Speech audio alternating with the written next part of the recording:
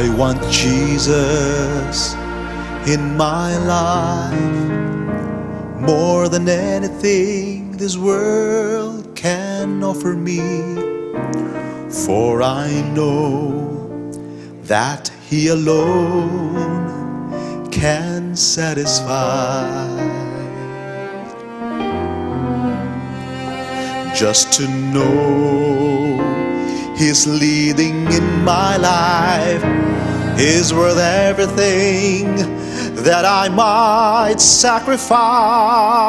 Oh, I want Jesus more than anything. Take the fame that I might want, and all the things that seem so dear. I'd rather have Him than any praise that man may give to me.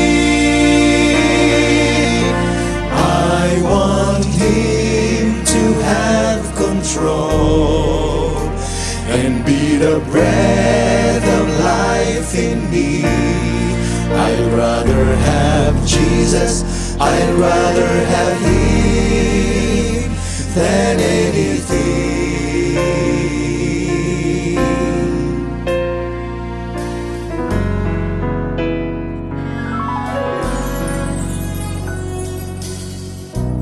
Some men try so hard to prove that God's not really real, while others say they know for sure His love you cannot feel. But I know He's real within my soul, for one day He cleansed and made me whole. And Jesus is still the answer for the longing deep in your soul. Jesus is still the answer, and though time and ages roll, Jesus is still the answer.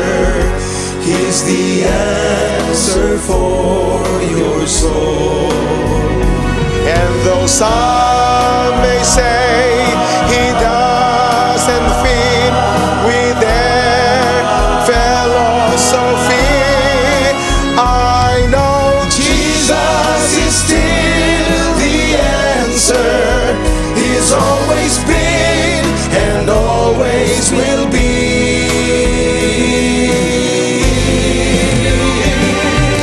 Jesus is still the answer, and though time and ages roll, Jesus is still the answer. He's the answer for your soul. And though some may say He doesn't fit with their philosophy, I know Jesus is still the answer. He's always been and always will be. as I go on through life with Him, there can be No other way. I want Jesus. I want Jesus. Oh, Jesus is still the answer. He's always been and always will be. Jesus is the answer.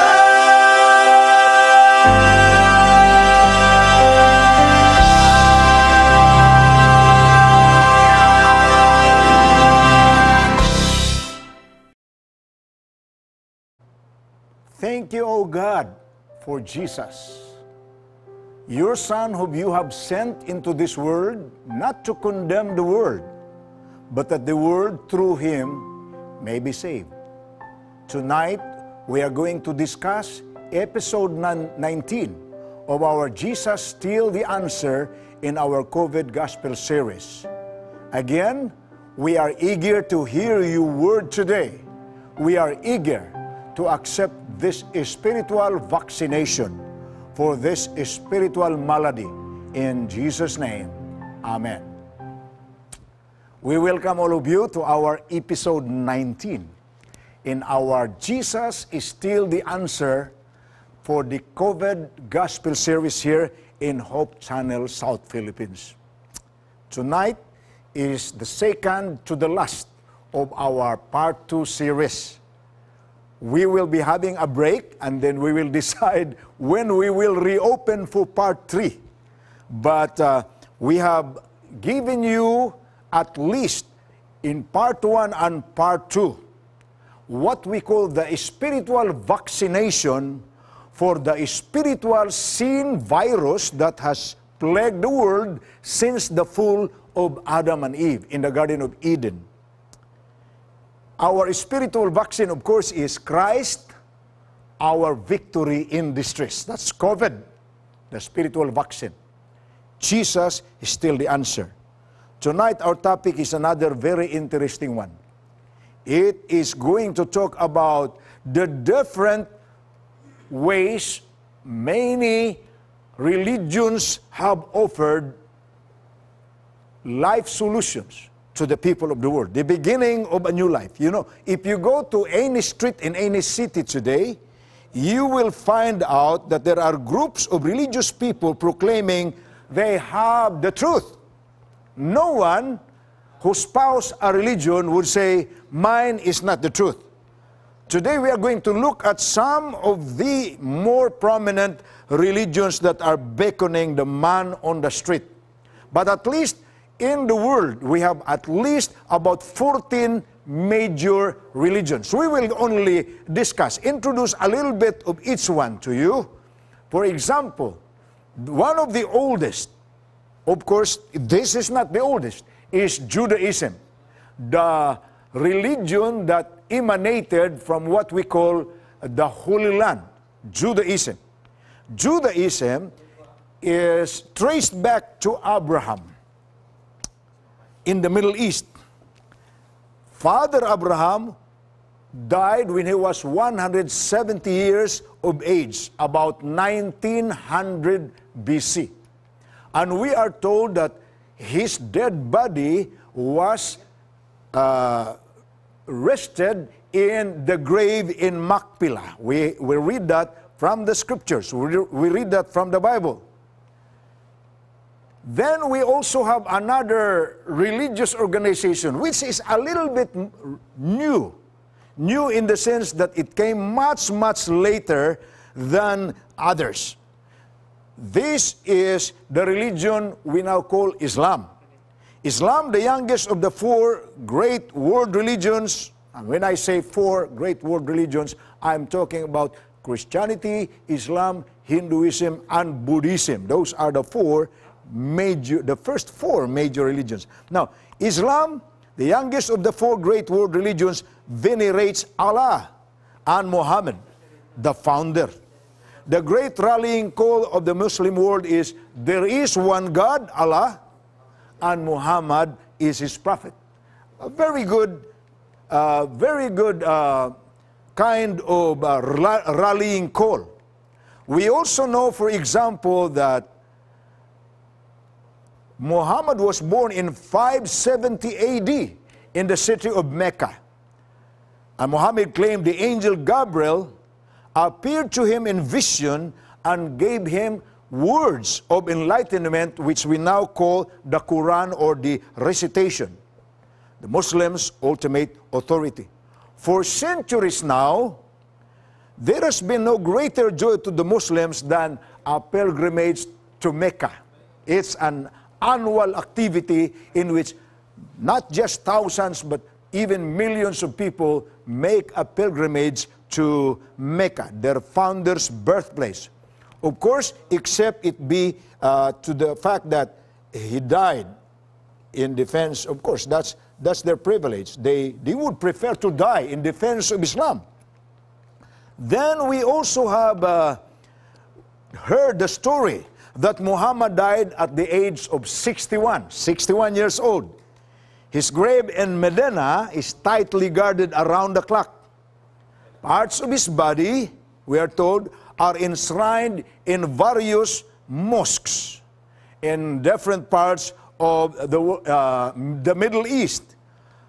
There is no claim for resurrection after Muhammad's death, just like there was no claim for the resurrection after Abraham's death. When we shift to the third of the first four major religions of the world, the third is Buddhism. Buddhism's founder is Prince Siddhartha Gautama of the Himalayan Empire. He is commonly known as Buddha, the Enlightened One. Siddhartha Gautama, we are told, died in 483 BC. Relics of his body, including hair and teeth, have been enshrined in pagodas throughout the Buddhist world.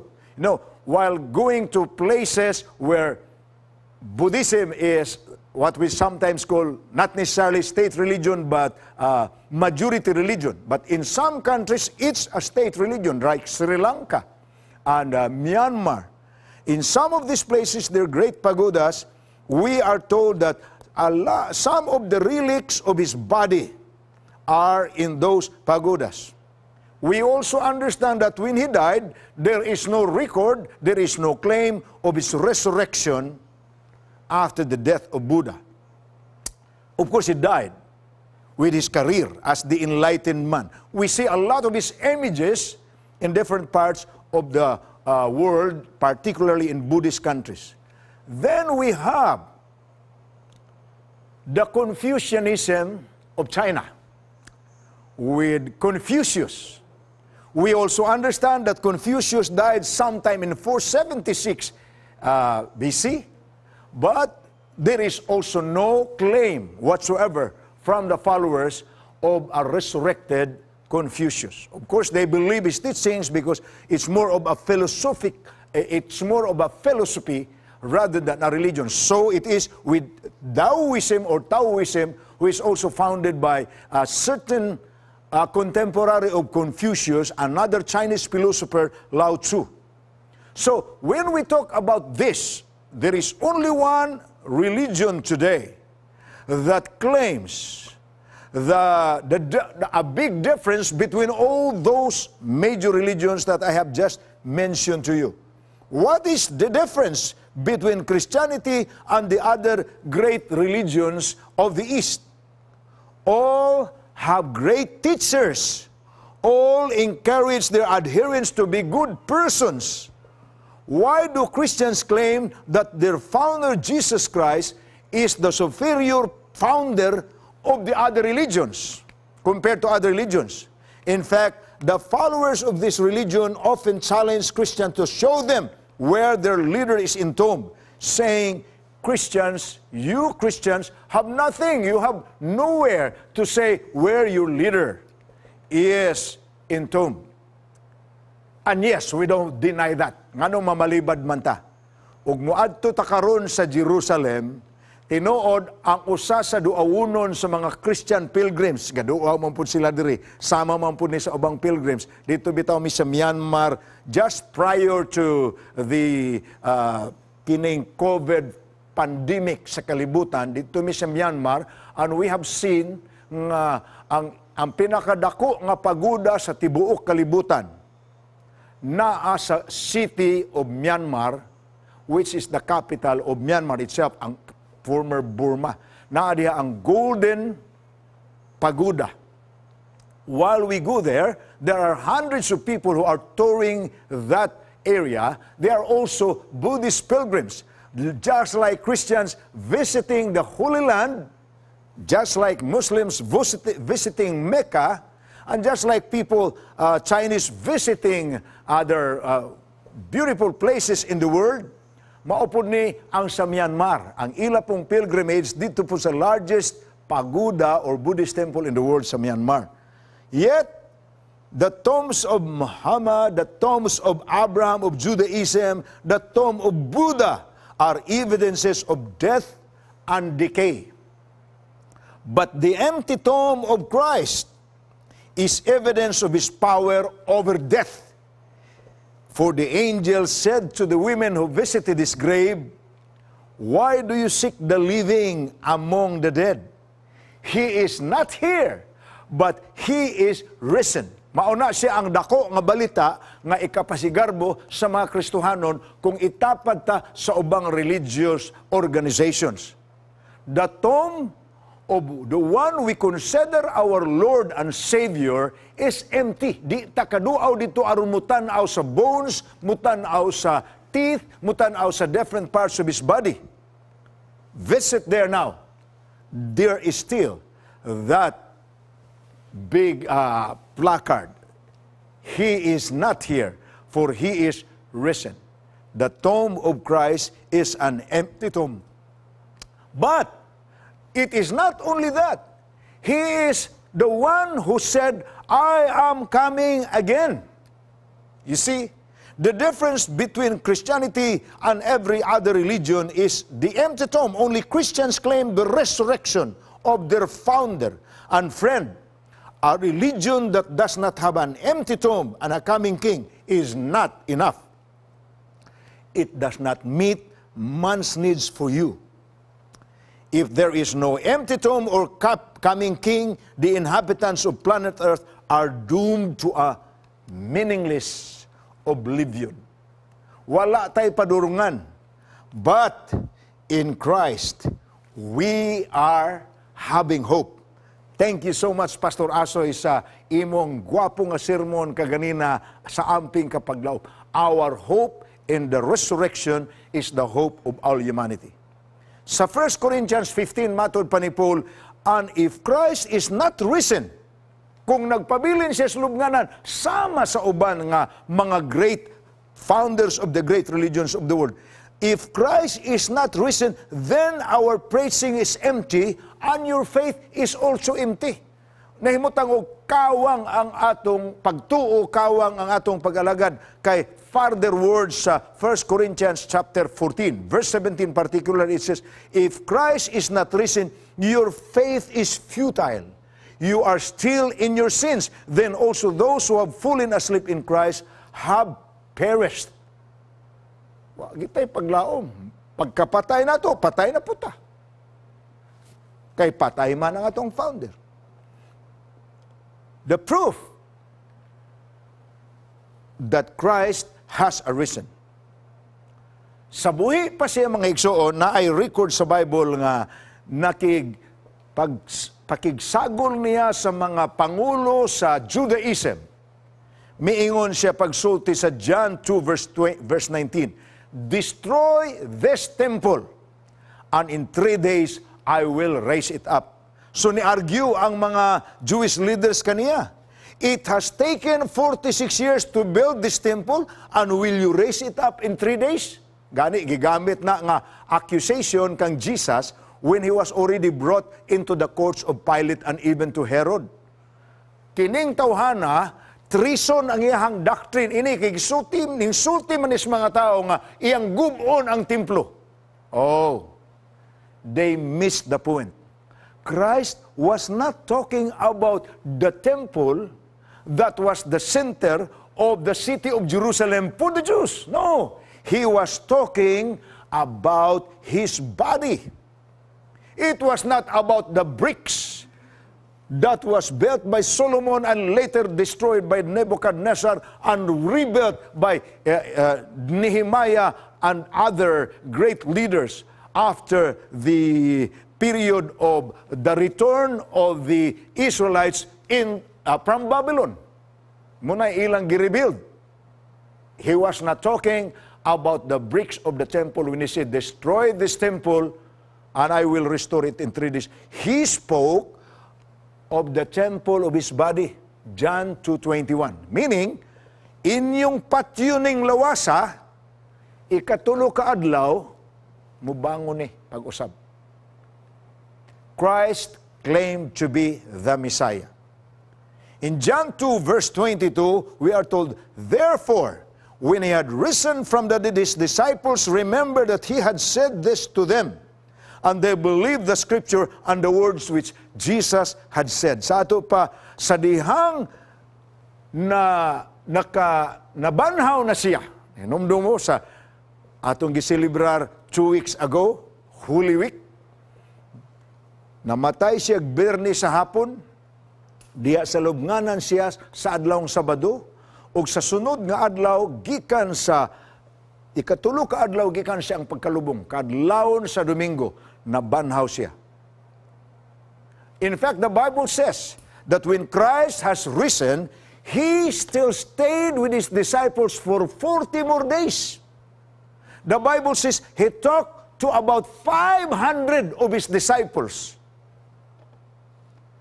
And remember, when he died, that Friday afternoon, there was a phenomenal scene that has taken place.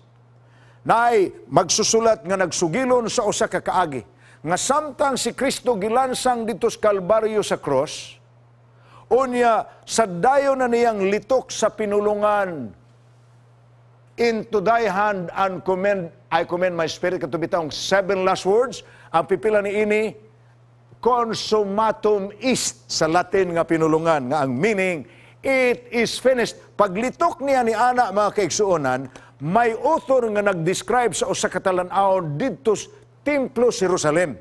Matud pa niya, ni anang hapon sa Biyernes, may usa pa ka talan-awon nga nahitabo.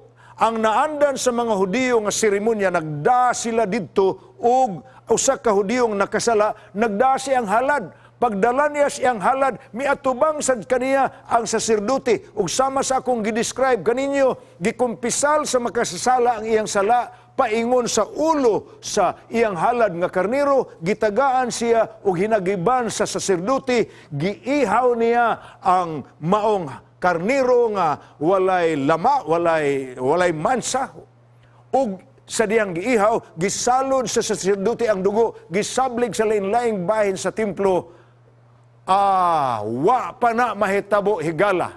Sa pagda pa lang sa usa ka makasasala sa karniro, igo siyang sutihan sa saserdote nga ikumpisal ang iyang sala. Si Jesus dito sa Kalbaryo sa cross, misinggit na sa iyang amahan, akong gipitugyan akong kaugalingon nga na kanimo into thy hand I commit my spirit.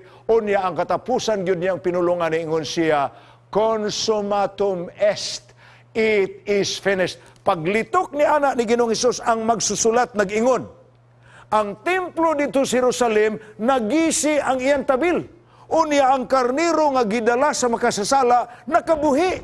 Ug misinggit ang makasasala nga, dakpunta to, gigukod niya o gidakop, apan nakabuhi. The last of the Lamb was Jesus Christ. Muna gitagna naman na ni Daniel, ato man gisulti sa atong prophecy, may tungod kang Daniel sa Daniel 9, nga in the midst of the week, He will put an end to sacrifices. There was no more sacrificial ceremony, no more sacrifices in the Jewish procedure, because the last Lamb, Jesus Christ, was already offered. The final Lamb is Christ. It's finished. But you remember, nga di adto in town ang duha sa mga disipulo niya nga mga sakop sa Sanhedrin, sa ato pa mga dato nga mga tao, pangulo pod sa mga Hudiyo, apan followers of Christ. There's 2 rich men, Joseph of Arimathea and Nicodemus, and they pleaded with Pilate, please tuguti mi nga among hipuson ang iyang patay nga lawas. And they, of course, Pilate permitted that. So we are told in the Bible that Christ was laid in the tomb of Joseph of Arimathea. Apan, sa dayon nilang hangyo, mingon sila, Sir, we remember, matod pa sa mga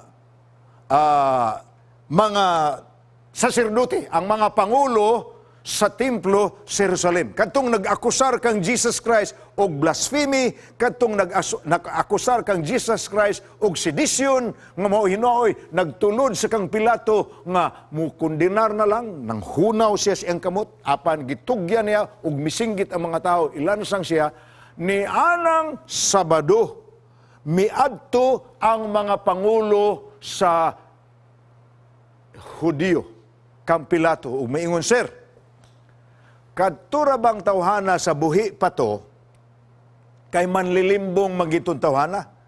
Niingon ra ba to, nga human sa ikatulo ka adlaw, gikan sa iyang pagkamatay, mabanhaw siya?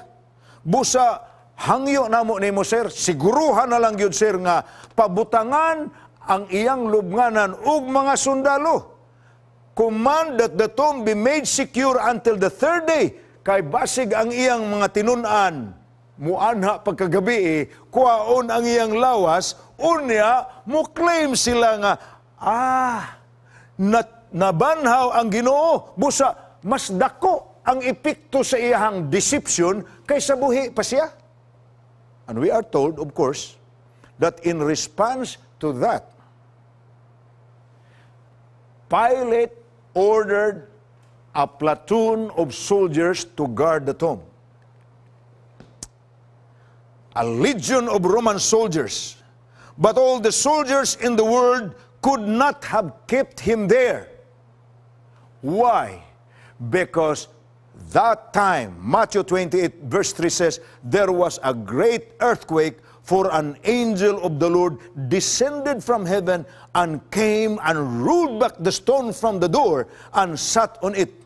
And his countenance was like lightning, and his clothing was white as snow. Unsa may nahitabo sa mga gwardya, nga gipagwardya dito sa lubnganan, sa naabot ang usalang kabuk manulunda, nga wa yun manghinahanglag kusog, gipaligid ra ang bato, unsa may nahitabo sa mga manulunda. Matthew 28 verse 4 says, and the guards shook for fear of him and became like dead men. But the angel answered and said to the women, do not be afraid, for I know that you seek Jesus who was crucified. I want to tell you, matod pa niya sa mga babae nga miduaw sa sayos Kabuntagon sa Domingo, he is not here, for he is risen. As he said, come, see the place where the Lord lay. And you know the rest of the story. Niadto sila, nakita nila ang pinilo ng mga panapton katong giputos sa iyang patayng lawas nga lino. In fact, we know the rest of the story. Kay ni anang adlaw siyang pagkabanhaw, nakikita siya sa mga tinunan, including the doubting Thomas. Kay si Thomas, di man gyud kuno siya mutuo, hangtod makit-an gyud niya ang Ginoo mutong pag-apir ni Jesus Christ sa iyahang mga tinunan. Ayaw mo kahadlok, ako ni nanlibawt ilang balhibo, og si Thomas nga maduha-duhaon, di mutuo, gipahikap ni Jesus Christ sa iyang kamot, nga didto pa ang labas nga agi sa lansang kay Bernis paman siya. Lansang. Then the disciples were glad, according to John 20 verse 20. The disciples were glad when they saw the Lord. Yes, Christ appeared to various people at various times and places. In fact, si Paul, who was converted diri na sa 34 AD, of course, Paul was a contemporary of Christ. Dili lang siya disciple, kay manlulutos manggani siya. But when Paul was already a convert, he mentioned in 1 Corinthians 15 verse 8, that he was seen by Cephas, then by the 12, and after that he was seen by over 500 brethren at once, of whom the greater part remain to the present, but some have already fallen asleep. After that he was seen by James, then by all the apostles, then last of all, he was seen by me also. Muna yung gisulti, nahinomdom naman mo sa okasyon, kanus asya nakakita kang Jesus Christ. Katong nagdala siya sa circular, gikan sa mga authorities, aron iyang gukuron ug lutuson ang mga Kristiyano nga tuay in tao nagtago-tago og simba didto sa Tarsus. Apan sa pag-adto niya, nakilatan siya. Og sa pagkatumba niya gikan sa iyang kabayo, wala na siya kakita og nabati niya ang tingog, Saulo, Saulo, nganong gilutos mo ako? He claimed he met Jesus. So he claims that he was one of the eyewitnesses. Now, you know, may usa ka first century author, Jewish nga author, member sa Judaism, but one of the oldest books that is written by one of the old historian, his name is Josephus, respected kaini nga first century Jewish historian. Look at what he wrote. Now there was, in the book, a Jewish historian of the first century AD. Now, according to Josephus, there was about this time Jesus a wise man, if it be lawful to call him a man.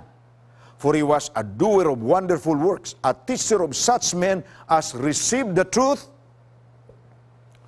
with pleasure. He drew over to him many Jews, and also many of the Greeks. This man was the Christ. And when Pilate had condemned him to the cross, upon his impeachment by the principal man among us, those who had loved from the first did not forsake him, for he appeared to them alive on the third day. Further, matod pa ni Josephus, the divine prophets having spoken this and thousands of other wonderful things about him, and even now, the race of Christians so named from him has not died out. Wow! Usa ka Jewish historian. So think for a moment. Josephus was a Jew, writing to please Romans. This story would hardly be pleasing to them. He surely would not have included it unless it was true. Christ's resurrection would have been the only motive for writing as he did. Until now, people are still debating. You can read a lot of materials, pros and cons. But for us, who has become his faithful followers, we adopted the motto, particularly in Jesus is still the answer. We have adopted the motto, and please say our motto with me. God said it, and I believe it, and that settles it. That's Jesus Christ. And what motivated the disciples, cowering in despondence and doubt, hiding as they did behind locked doors, to rally and go forth, to proclaim a crucified, risen, and coming Lord with unmitigated zeal and boldness? 12 fishermen, commanded by Christ, you go into all the world. Teach all nations what I have commanded you, and lo, I am with you always. What caused hundreds of thousands of these martyrs to courageously face death rather than recant? The answer is inscribed in the catacombs of Rome. Goodbye until we meet again, until tomorrow. Words that are each in hope, for they believe the promise made by a risen Savior who said, because I live, you will also live. Mo na gingalag mga followers ni Jesus Christ. Na hinumdo mo sa nahitabo human ana, pagkabanhaw niya, o niya siya may kayab nagbalik sa langit, nagpundok sila do sa upper room nga usual nila nga gathering place, samtang buhi pa ang Ginoo, where this upper room was the very site of what we call the Lord's Supper. Samtang sila na nagtigom dito, you know the rest of the story. According to Acts 1 verse 2, when they were of one accord, you know what one accord means? When they were of perfect unity, when they were now erasing when they were now trying to get out any feeling of pride, when they were now about to accept each other and embrace each other, determined to follow the commission, go into all the world. As soon as they have accepted and embraced one another, you remember the story. Acts chapter 2 says, the cloven tongues of fire, the Holy Spirit came upon them, the early reign of Christianity. O niya ang Acts chapter 2, sa dihang nagwali na sila, nagsulti ni ini nga pinulungan, si Pedro, ang ilang outspoken leader. Men of Israel, hear these words. Jesus of Nazareth, a man attested by God to you by miracles, wonders and signs which God did through him in your midst, as you yourselves also know him, whom God raised up, having loosed the pains of death, because it was not possible that he should be healed by it. This Jesus has raised up, of which we are all witnesses. Boldly, they were claiming now. Sa dayong dakop kaniya, nanago sila. Apan karon, human sa komisyon, human miduaw kanila si Kristo, ug nakiguban kanila 40 more days after the resurrection, before he ascended, karon sila mituma na sa iyang sugo. Busa, nangutana ang mga tao, men and brethren, what shall we do? Unsa may among buhaton? Ang mituo ni Swali, ug ang ilang tubag, repent, and let every one of you be baptized. Wow! Munay sulti sa mga sa katawhan nga nagpatalinghog og karon mituo sa giwali sa mga apostoles. To show that they believe in Christ's resurrection, His victory of sin and death, the Bible says, paminawa o kung sa'y gisulti sa Bible, then those who gladly received His word were baptized. And that day, about 3,000 souls were added to them. Grabe nga sermon ni Peter. O sa kasermon, ang Biblia nagsulti ka nato nga ang gikahibud nga nila ni anang adlawa, samtang nakadawat sila sa cloven tongues of fire. Munang ginganlan nato Pentecostal shower. Ang pagbubo kanila sa balang espiritu. 14 ka nationalities ang diha sa Corinth when they were preaching. Samtang sila nag-preach, ang 14 ka nationalities nakadungog sa walis mga tinunan sa ilang pinulungan. Munang moingon bitaw ko usahay nga, dili man to necessary nga gift of tongues lang. It also means gift of hearing. Because when you read Acts chapter 2, you do not see a translator sitting beside every disciple preaching.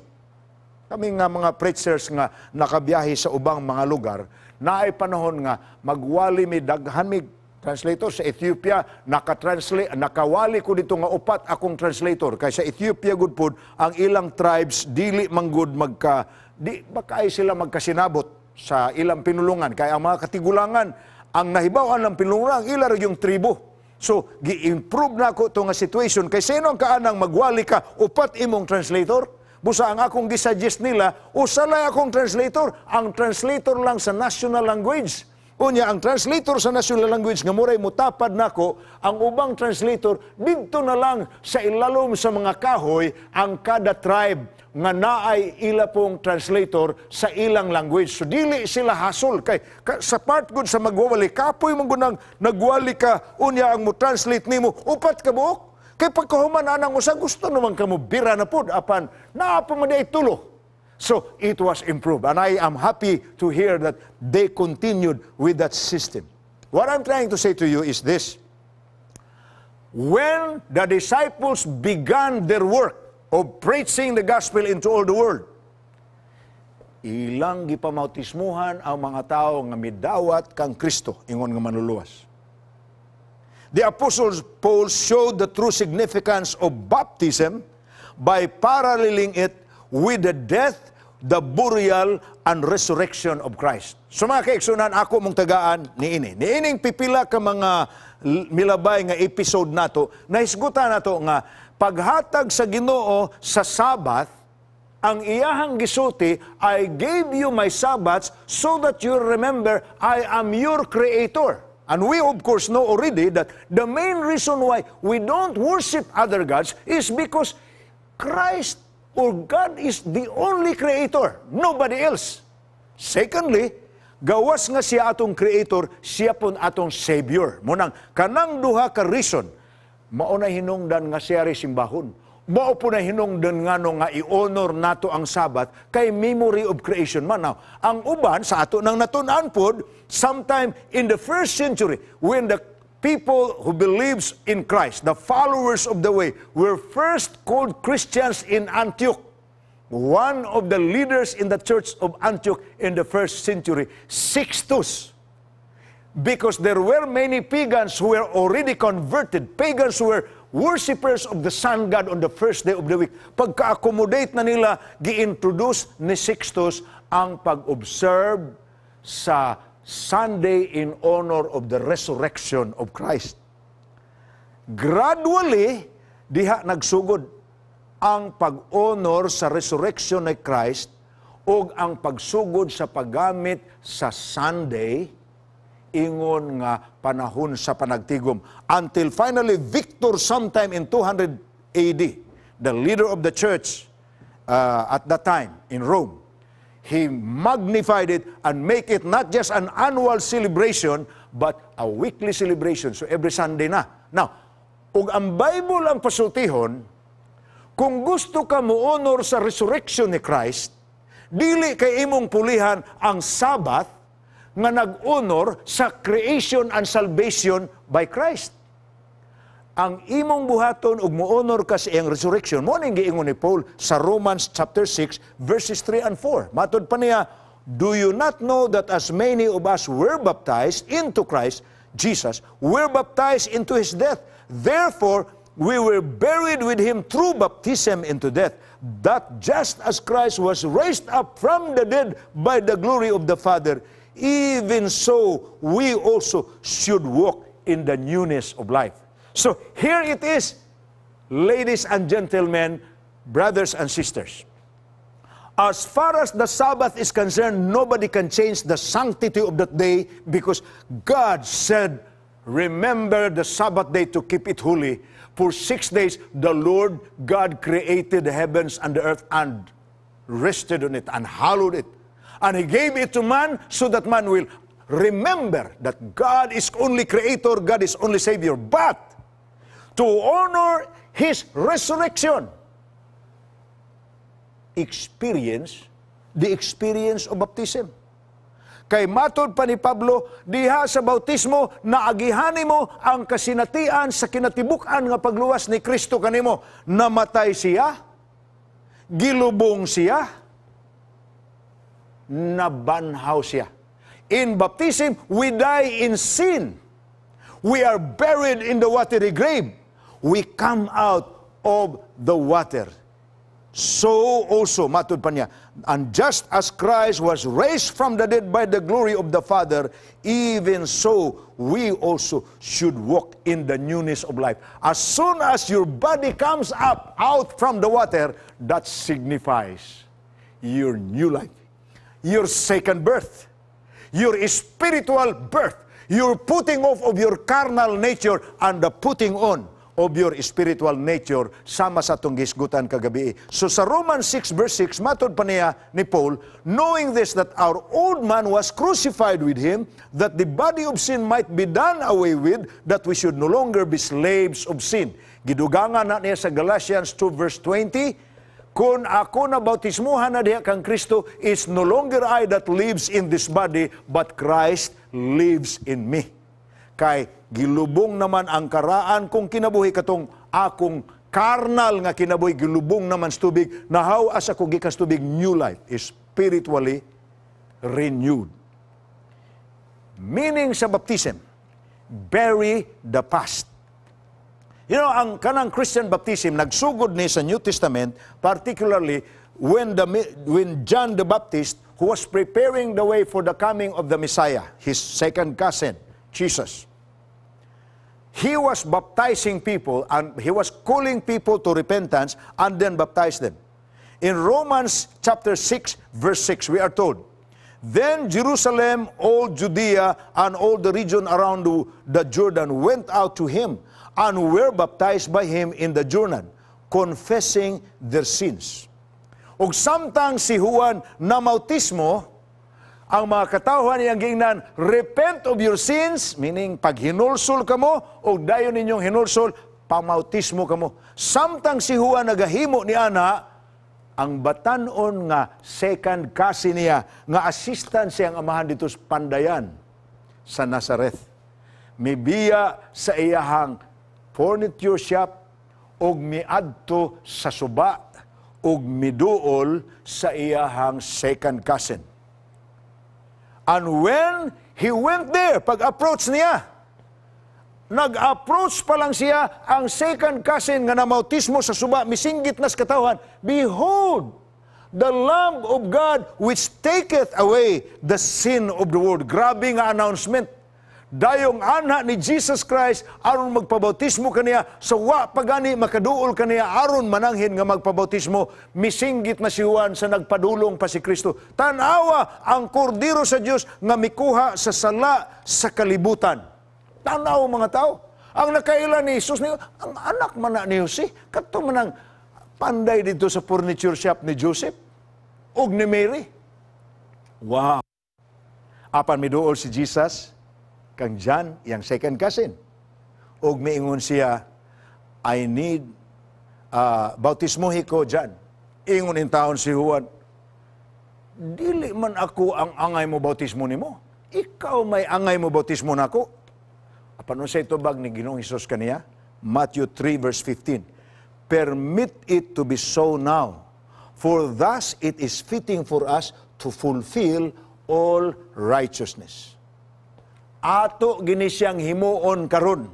Kay importante man alang kanato nga atong hingpiton, pagtuman ang paglakaw sa dalan sa pagkamatarong. So, John, the second cousin of Jesus, baptized him in the Jordan River. And of course, we know what is narrated in Scriptures. As soon as Jesus came up immediately from the water, behold, the heavens were opened to him, and he saw the Spirit of God descending like a dove, alighting upon him. Ang salampati, simbolo sa balang Espiritu, mikunsad kaniya.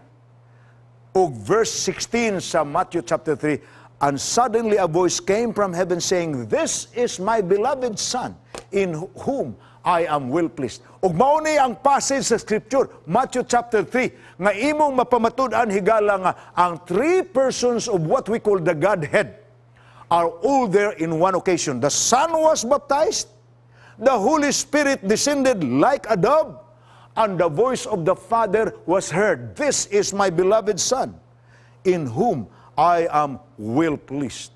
Oh, brothers and sisters, on the wings of a dove, God sent His love and words of encouragement to Jesus, but He did something else.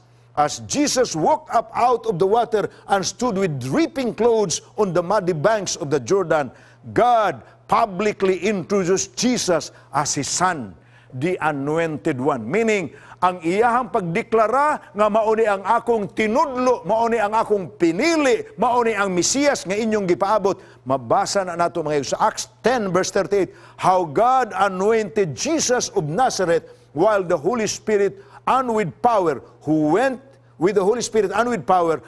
about doing good and healing all who were oppressed by the devil, for God was with him. Go therefore, munang sugo ni Jesus sa iyong mga tinunan. Make disciples of all nations. Teach them all that I have commanded you. Baptize them in the name of the Father and of the Son and of the Holy Spirit. Teach them to observe all things that I have commanded you. And lo, I am with you always, even to the end of the age. So mga igsoon, ato na ning gisgutan kagabi, the second birth experience is one of the major teachings of Scriptures. If you want your old life, your carnal life, to have an end, be buried in the watery grave. Og ang Bible nag-ingon, usara ka klase ang porma sa baptism. One Lord, one faith, one baptism. Ang anong importante ning masabtan sa katawhan karon? Kay karon god, at least doon ay mga 14 ka porma sa bautismo. Naay magtaong moingon, okay, ila lang sabligan og rose petals, bautismo na. Ilang palakangon og baga sa kalayo, bautismo na. Ilang bubuan og asin, bautismo na. Ilang dihugan og lana, bautismo na. Ilang putsog habol, bautismo na. 14 forms. But the Bible says, one Lord, one faith, one baptism. And what is that kind of baptism? As far as the Bible is concerned, the only baptism, the only real baptism, the only valid baptism. We can get a sample of that from the story of Philip and the Ethiopian eunuch.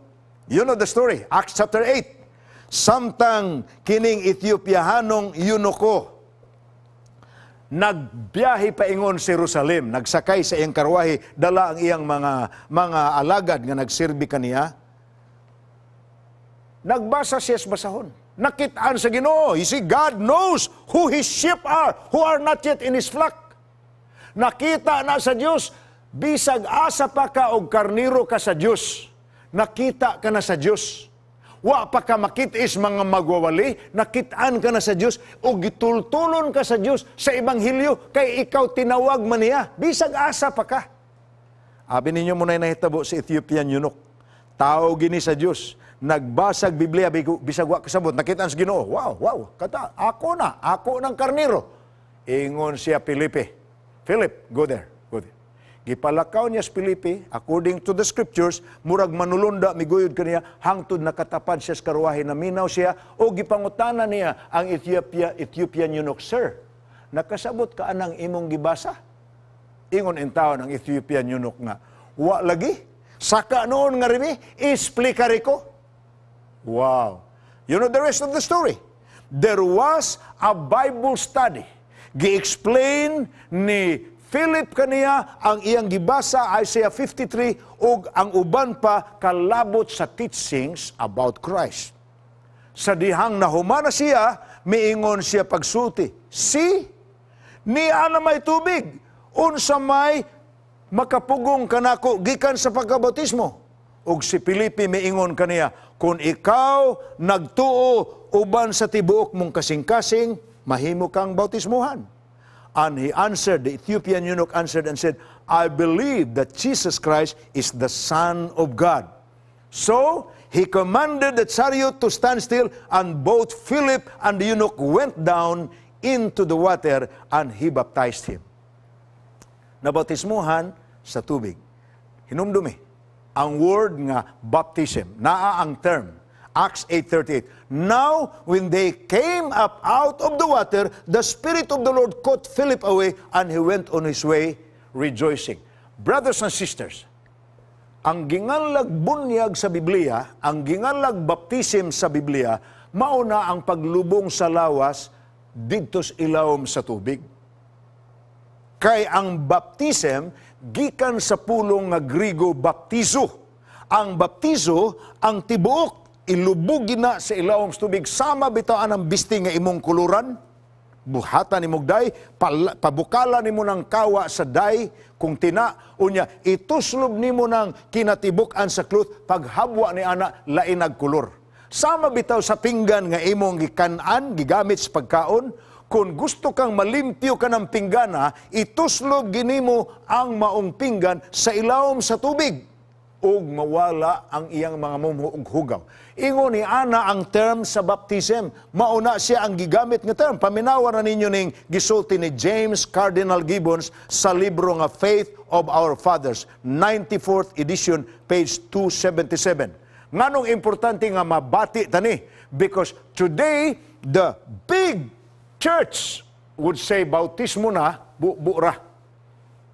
Infusion, But listen, for several centuries, according to James Cardinal Gibbons sa libro nga Faith of Our Fathers, page 277 sa 94th edition, for several centuries after the establishment of Christianity, baptism was usually conferred by immersion. But since the 12th century, the practice of baptism by infusion or pouring has prevailed in the church, as this manner attended with less inconvenience than baptism by immersion. So the church exercises her discretion in adopting the most convenient mode according to the circumstances of time and place. So until mga 12th or 13th century, gikan sa kang Jesus Christ nga panahon, sa mga apostles nga panahon, ang baptism into Christianity is always by immersion, ilubong yun ang lawas sa tubig. Apan ni ining 12th and 13th century, nagsugod ang church pag-introduce og more convenient. Kay matod pa nila, sama anang ang mga monastery di as ibabaw sa bakilid. Tuara ang sapa sa ubos. Basta ang kapuya na maglusad pa ingos ubos, ay ha, paadto suba. Unya, ang uban nila nagbuhat og mga baptistry, and there are still many baptistries, even in Europe today. If you visit some of the old European churches before, About 66 of them are found in Italy alone. Unsay 66? Baptistry. Sa sud sa mga dagko nga church. Of course, niapagyoy kaagi. In 988, Grand Vladimir of Russia was baptized in Kiev by immersion.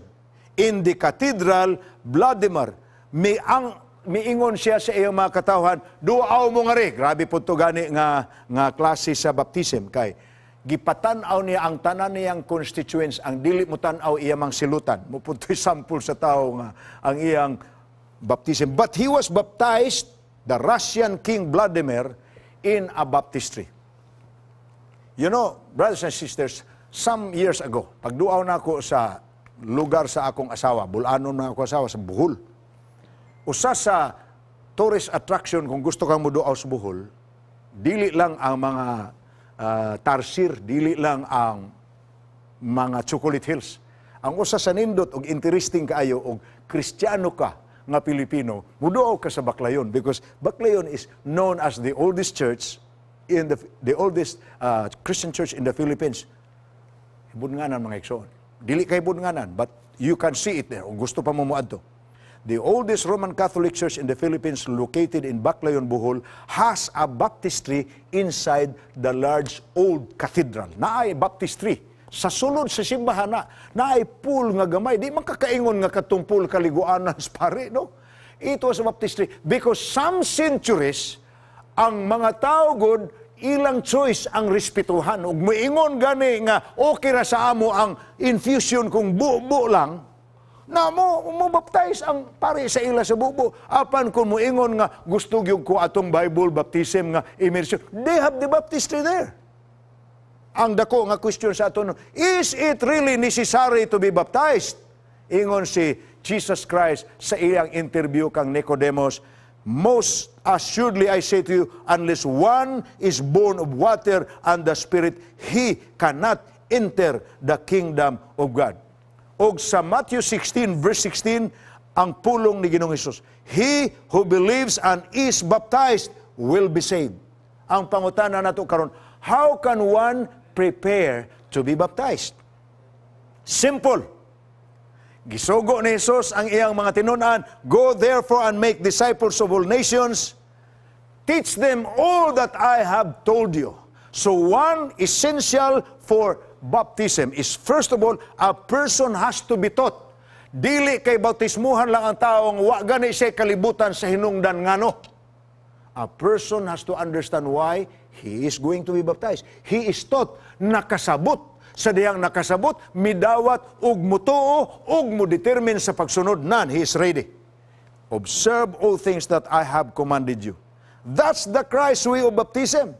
In other words, an individual preparing for the sacred rite of baptism needs an understanding of the teachings of Jesus and also a willingness to obey them. But more than a mere knowledge of the doctrine, there must be a commitment of one's life to Christ. When a person unites with Jesus, then naturally he begins to live in Christ's way. He does not want the old man, the old sinner man, to live in his body. Total belief in Christ. Transformation. Conversion. Unsay sulti sa Acts 8:37, if you believe with all your heart. Muna gisulti ni Philip sa Ethiopian eunuch, kung ang imong nabati karon imong gituuhan sa tibuok mong kasing-kasing, nan mahimo ka ng bautismuhan. With all your heart. It's necessary to believe with all our heart that Christ is your Savior, the one who forgives our sins. The second thing that is necessary in baptism is repentance. Unsa may repentance? Ang repentance, dili ka ng confession man ang primero. Dayon, gitudluan ka, nikumpisal ka, mo-repent po ka, number 3. Unsa may repentance? Ang repentance is not just saying that you have sinned. No. Repentance, properly defined, is you are walking in the life of sin, stop sinning. And not just stop sinning, turn your back from sinning and walk in the new life. Matod pa sa akong higalang magawali. Ang repentance kuno murag ka ng drill sa sundalo. Unsa may drill sa sundalo? Forward march in sin mana. Then halt, hunong sa pagpakasala. Then about face, talikdi ka ng salaa. Unya, forward march na pod sa bagong kinabuhi. Muna isulti niya mahitungod sa repentance. And I like that. A heart touch in soften, living behind the old life. The same question is given to us today. An invitation. Matod pa sa Acts 22 verse 16, and now, why are you waiting? Arise and be baptized, and wash away your sins, calling on the name of the Lord. Tonight is the second to the last of our series for our COVID Gospel Series Part 2. Ugma sa buntag, mahuman ang atong series. Come and join us. We have a full church service in Hope Channel tomorrow morning, beginning at 8:30. Og ang atong last nga lecture sa Jesus is Still the Answer will be at about 10 o'clock tomorrow morning. Watch for that. But brothers and sisters, ladies and gentlemen, if in the process of following the program, you have heard God's voice calling you, anak ta ka, kay naa may text si Jesus sa John 10:16, I have other sheep who are not in my flock. Them also I will call, because I am only one shepherd and I have only one flock. John 10:16 na. Sa unsa mang paagi nakaila sa Dios sa mga iya, iyang gisulti po na sa verse 27. My sheep knows me and I know them, because they hear my voice and they follow me. Nakaila ang Diyos kanimo, karniro ko na sa Diyos, wala pa kas iyang turil karon, nagingon siya.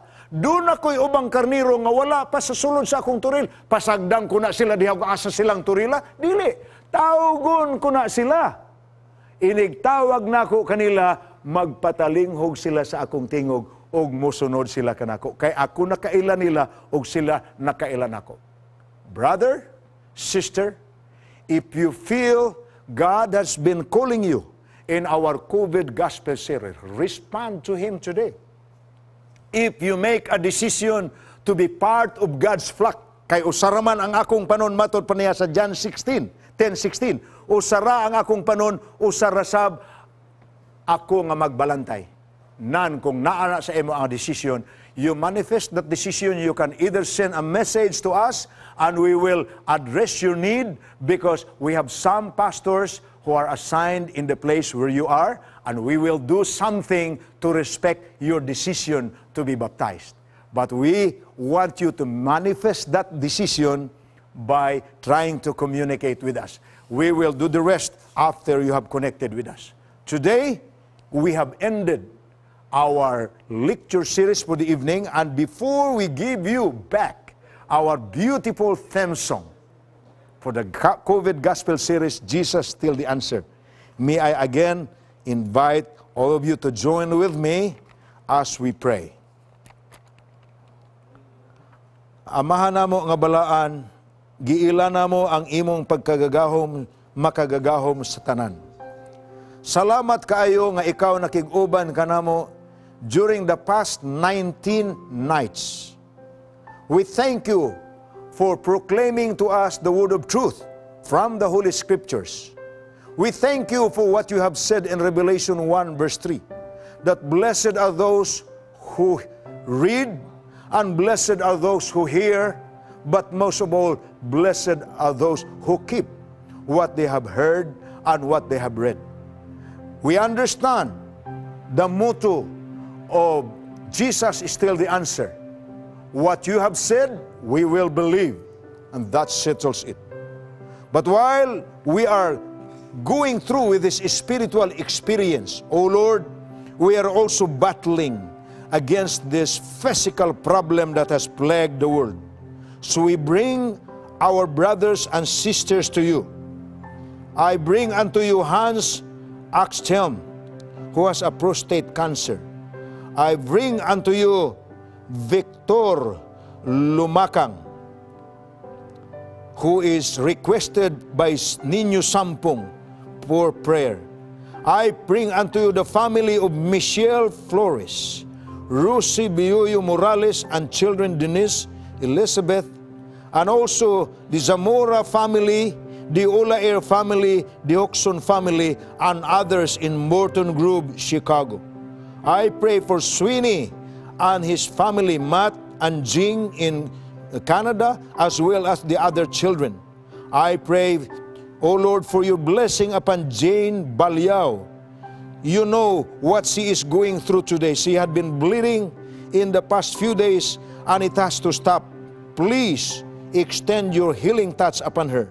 I pray for Erlinda Laurita Ongao and her husband and children, that they may open their hearts to the truth. I pray for Concordio Sumailo and his wife Mila Kadwan Sumailo in New Jersey. Oh Lord, we are sorry to hear that they are tested positive of COVID. Oh Lord, spare them, that they will be among those who will be able to recover. I pray for Elaine Sumailo, the friend of Ray Biniga, the family of Cora Juarez Marquez, the family of the Fernandez in California, the Alcorins in California, for Mac Jude Tano Tulba, for Sibi Oradagam Ganmelok Ilbanuzar, for Neria Hontilia Ando, for Edith Tabamo Barinyan Jimenez, for Lorena Huson, for Nigal Casas, for Noemi Siles, for Joal Saburi, and Elena Albanyo Patigayon. Oh God, our Father, you know the circumstances of each of these individuals, and you know the others who have also sent in the requests. Lord, please visit each one of them with your power, with your healing touch, with your consoling Holy Spirit for those who need the comforts of the Holy Spirit. And thank you, O God, for helping us to have our hopes anchored on the rock of ages. The problem in our world is not yet solved, and we continue to pray that ultimately there will be a final solution. Today we anchor our faith on Jesus, our hope of all hopes. Thank you for hearing our prayers.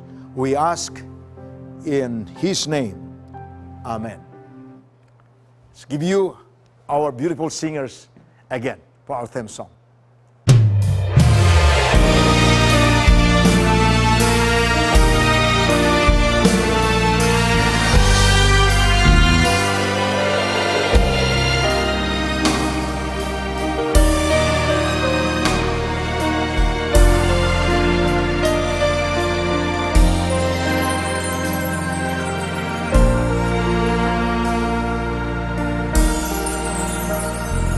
I want Jesus in my life more than anything this world can offer me, for I know that He alone can satisfy.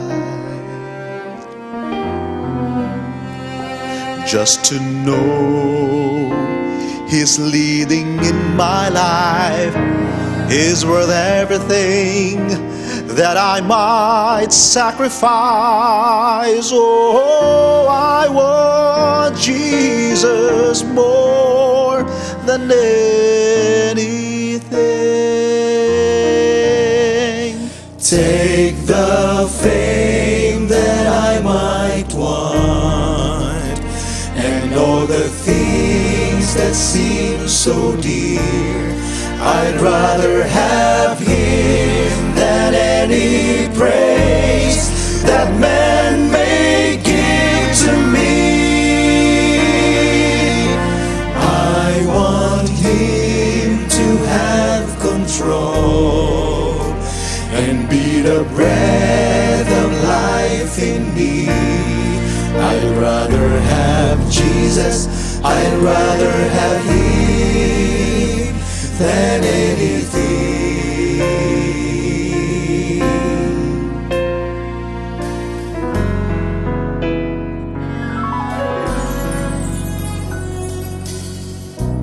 Some men try so hard to prove that God's not really real.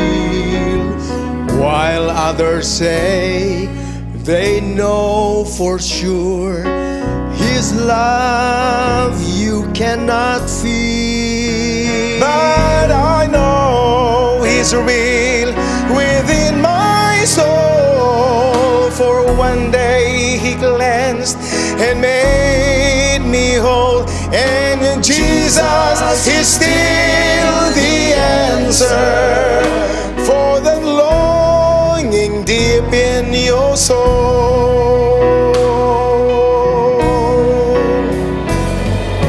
Jesus is still the answer, and though time and ages roll, Jesus is still the answer. He's the answer for your soul. And though some may say He doesn't fit with their philosophy, I know Jesus is still the answer. He's always been and always will be.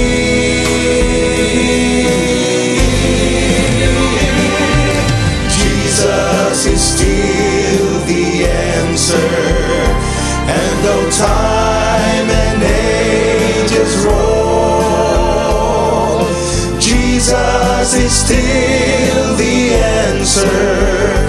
He's the answer for your soul. And though some may say He doesn't fit with their philosophy, I know Jesus is still the answer. He's always been and always will be. As I go on through life with Him, there can be no other way. I want Jesus. I want Jesus. Oh, Jesus is still the answer. He is all